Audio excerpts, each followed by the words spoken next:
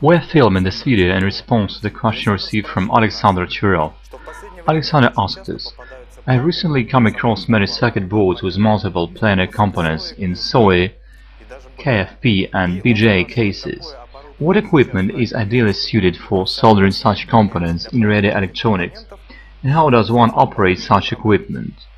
We will now show you how to do that. It is indeed true that most of today's circuit boards use SMD components. For example, this circuit board has almost no deep components that have been widely used in the past. This circuit board can't be repaired using regular soldering iron and following traditional soldering methods. Our radio electronics amateurs, being representatives of the talented Russian people, use anything available for this purpose. Some even rebuild construction dryers for soldering SMD components. But I would like to emphasize one thing. Apart from being incredibly complicated and dangerous, this method also often leads to sad results for the circuit board itself. So it might be better to just use a specialized soldering station. For instance, hot air soldering is one of the best fitted methods for this application. Each microchip case has its own standard size, which is why special nozzles have been designed for each case. This makes soldering easier and prevents damage of the other components and of the microchip itself, since the air temperature is rather high.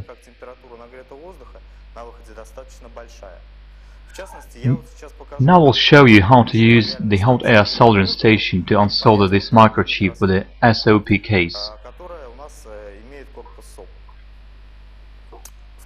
Let's turn on this soldering station. I have already selected the best nozzle for this case. We need to set the temperature. The temperature for each case and microchip is indicated in the specifications provided by the manufacturer of the microchip. So before you start soldering the microchip, make sure you have studied the respective reference data. I'm setting the temperature as required by the manufacturer and I'm waiting until the soldering station reaches that temperature. Before soldering the microchip, I will apply flux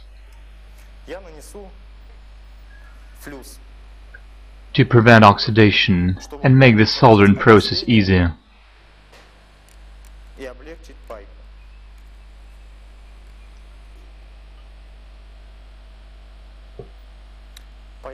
The soldering station has now reached the required mode.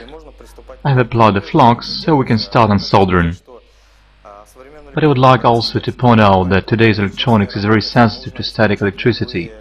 So before we start working, we need to make sure that there is absolutely no static voltage coming from anywhere. That's why I will use an anti-static pad and put on an anti-static bracelet to make sure that nothing fails. At home, if you can't really use any anti-static material or tools, you have to at least make sure that your clothes are not synthetic, or that the clothes and the objects around cannot be electrified. Okay, so now I will unsolder the microchip. It will take some time. The soldering station is made in such a way that it heats up the soldering area, that is, the microchip terminals, so that the other components remain intact, and the case itself continues to be relatively cold, because the heating is concentrated above the microchip terminals only. So our solder has melted. I now use the tweezers or a special puller to remove the microchip.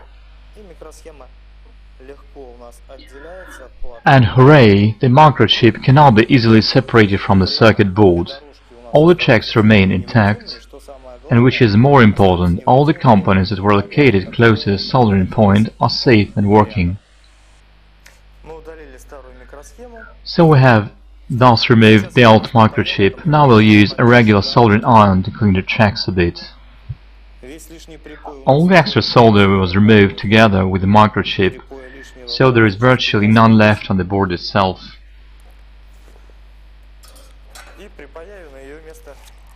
It's now time to solder the new microchip in place of the old one.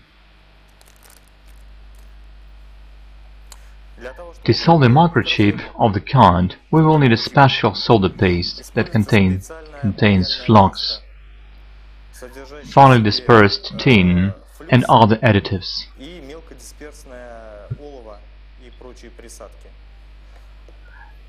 The paste is applied in a small thin layer.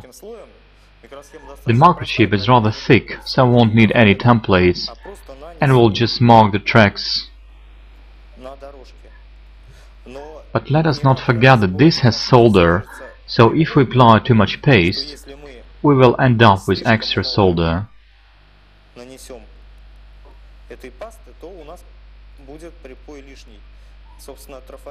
Templates help to avoid this problem, but if you're doing this at home, like me, it's much easier to just do it the way we're doing it here. I have distributed the paste rather evenly. Don't be too concerned if some of the paste is visible between the tracks. The tracks won't get locked. When melting, the solder will accumulate on the terminals and tracks due to moisturizing. Now let's take the new microchip and put it onto the circuit board. It's important that the microchip is placed in such a way that the terminals correspond to the tracks exactly.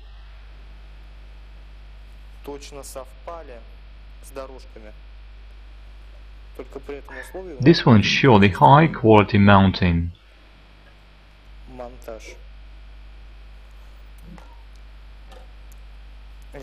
I have now mounted the microchip. The paste has some adhesive properties, so the microchip won't go anywhere.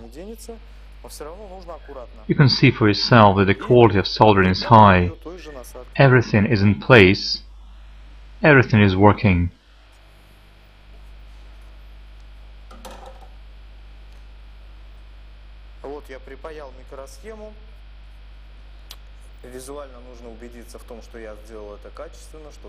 We could use a magnifying glass to make sure, but I can see well enough to see this definitely okay.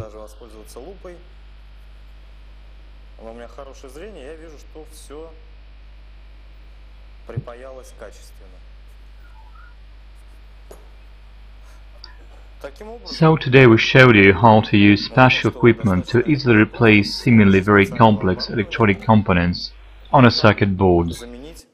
Казалось бы, достаточно сложные современные электронные компоненты на плате.